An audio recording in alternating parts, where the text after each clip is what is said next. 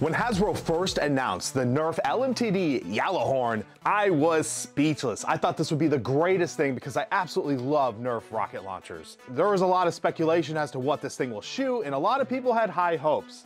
Now, when we first saw these images, we thought, why so much orange? You had a missed opportunity to use some really amazing gold color scheme throughout this thing. I mean, come on, the thing is a sci-fi mythical rocket launcher. It doesn't exist in real life. You don't have to put so much orange on it. But I digress. I just wanted to get this thing in my hands and see how good the performance is. Unfortunately, for a lot of people out there, it was bad. It was really bad. Now, a lot of you Destiny nerds out there didn't really care because you just wanted that Gjallarhorn hanging up on your wall just as a reminder of how awesome that thing is. And to all those people, I totally get it and I agree. However, I'm DrFlux. That's a rocket launcher. It needs to be amazing. So today we fix it. And of course, the first fix is the cosmetic fix. I had to get rid of all that orange. There's just way too much orange on this thing. I left a little bit here and here just to give the little hint that yes, this is a Nerf toy. This is from Hasbro. That's fine. But man, doesn't it look so much better with a bunch of gold all over it? This is how it was meant to look.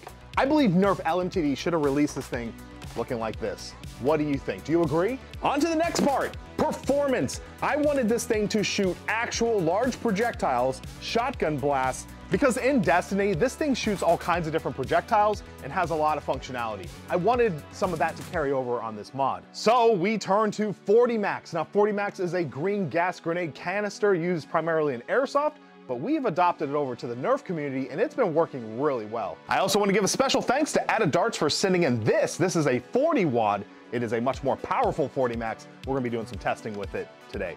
So let's head on over to the range and see how awesome this thing is now. So let's take a moment to talk about the breach system. My buddy Luchathor was over here and we're kind of tinkering around with this thing. Essentially, we had room in there because the other shells were a little bit bigger than 40 Max, so we thought we could do a sleeve. And then we reworked the internals to basically just push the back of the 40 Max when you pull the trigger. That's all we really did. We're gonna start our first test with a 40 wad. This is a little bit longer. I've never tried to put it in here. And unfortunately, because of the length of this breach system, I don't have a lot of room. So I'm not even sure if this will work. We got 5 waffle head darts in here.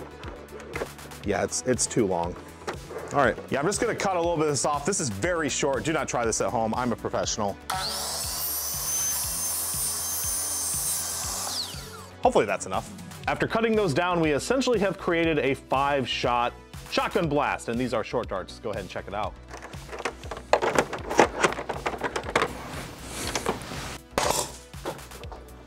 Jeez. Next up is a cut down Mega XL dart, and I also had to cut this shell down because the Mega XL shell is very long. Let's see if we can get some footage of this thing leaving the barrel. That'd be cool.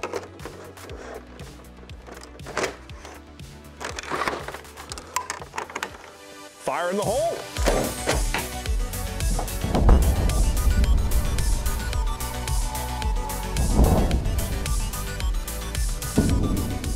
Jeez, that's so straight. I think cut down Mega XL is actually really good. Let me show you. Wow, that is very accurate.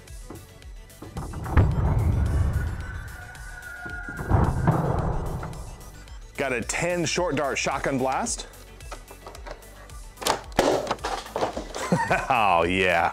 In conclusion, I'm really happy with how this thing turned out. Let me know in the comment section if you agree.